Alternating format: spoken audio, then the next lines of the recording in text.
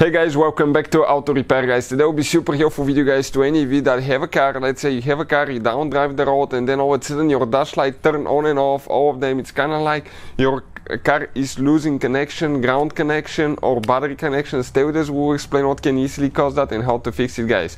Pretty simple fix. It's annoying. You can get in an accident because practically the car can turn off on its own. You can lose power steering, brakes, it can get you not prepared and that can lead to an accident. So you need to fix it as soon as you can and do not drive the car that way.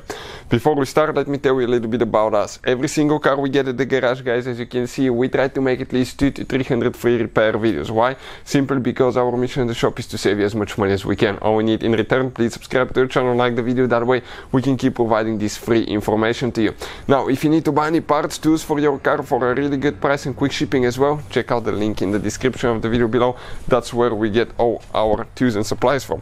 With that being said, we're working on that Fiat guys. That's the, I believe, third or fourth vehicle overall that does that problem, and the second Fiat that we've been working on with that problem.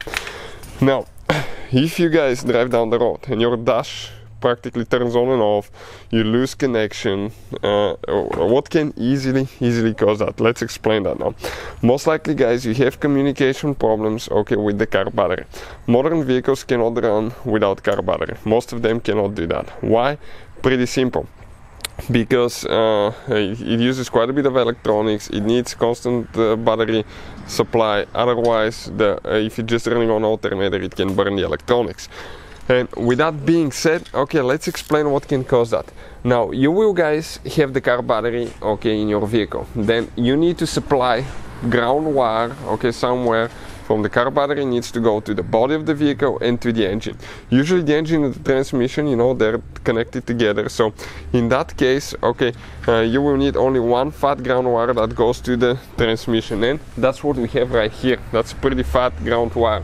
That ground wire guys, okay, connects right here to the body. We remove the bolt and connects down there to that bolt on the transmission. So if that ground wire corrodes guys, okay, corrodes, it can easily affect that as well. So you will need to go ahead, replace the wire or clean it really good, clean the connectors, get a sandpaper, sand everything, make sure there is no corrosion, remove the ground bolt as well, clean it, make it shiny, and actually clean the transmission housing where or engine where it will be contacting.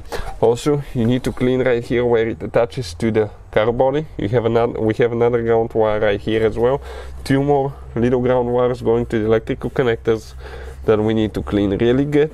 And also guys, right here, if you look from the negative battery terminal right here, okay, we have that ground wire going to the car body. So find all your ground wires and clean them really good. Okay, also the battery terminals need to be cleaned and the battery terminal connectors need to be cleaned as well. So you can see in some cases you may have even an extra ground wire going from the battery terminal in our case to the engine computer. That's the engine computer right here. So pretty simple guys. All we have to do, remove all the ground wires, clean the connections, just get sandpaper, sand everything, make sure it's nice and clean, always use gloves, put it together and see if that fixes the problem. Most of the times that's what it takes guys. Hopefully the video will be helpful to any of you trying to do that. Thank you for watching and see you next time.